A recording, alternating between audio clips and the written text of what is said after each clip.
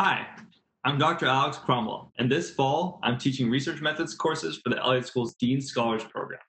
I'm coming to you from my dining room here in Northern Virginia, where the magic will happen when we have our classes online together this fall.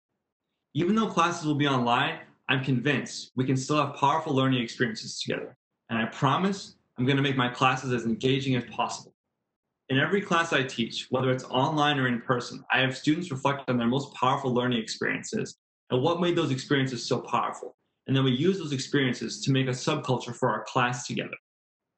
I usually tell a story of the time as a graduate student when I first started teaching, when I had a professor who believed in me even when I didn't believe in myself. And that's what really helped me to grow and develop as a teacher. And so I bring that into our subculture. And then I have students bring in their experiences as well. I also like to email discussion questions ahead of time. This helps students guide their reading and also gets them excited for our discussions together.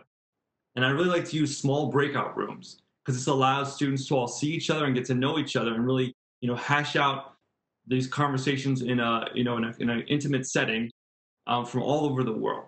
And I like to use online polls because it's a great way to help students debate contentious issues and really get each student to weigh in.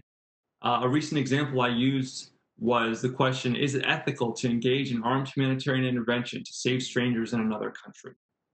And so students all weighed in on the poll and gave evidence on opposing sides of that argument.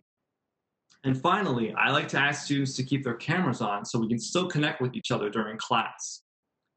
So I'm excited for this fall and can't wait to get started. See you soon.